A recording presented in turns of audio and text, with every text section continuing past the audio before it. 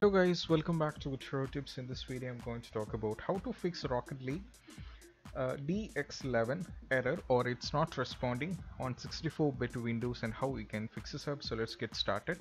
So first thing what you have to do is you just have to go here in the taskbar, right click and move to taskbar, which is very basic, simple. And if Rocket League is running over here, so you just have to select it and go for end task. This is the very basic step.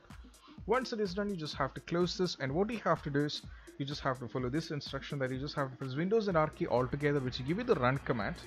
And from here you just have to type %local app data %, and you just have to press OK. This will take you to this, and from here, as you can see, that we have Epic Games Launcher over here. So you just have to select this, and there is an folder called Saved, so you just have to select this, and from here there is a folder called Web Cache or Web 47. So you just have to select both these folders, and you just have to do delete it. This is what you have to do.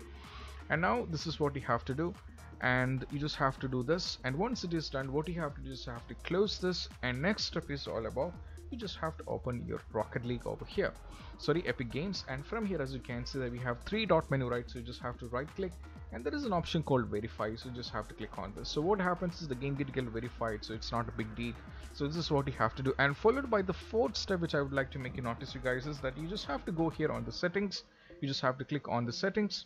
Now from here, what you have to do is just have to scroll down and keep scrolling down, and you have an option called troubleshoot, which you just have to select it.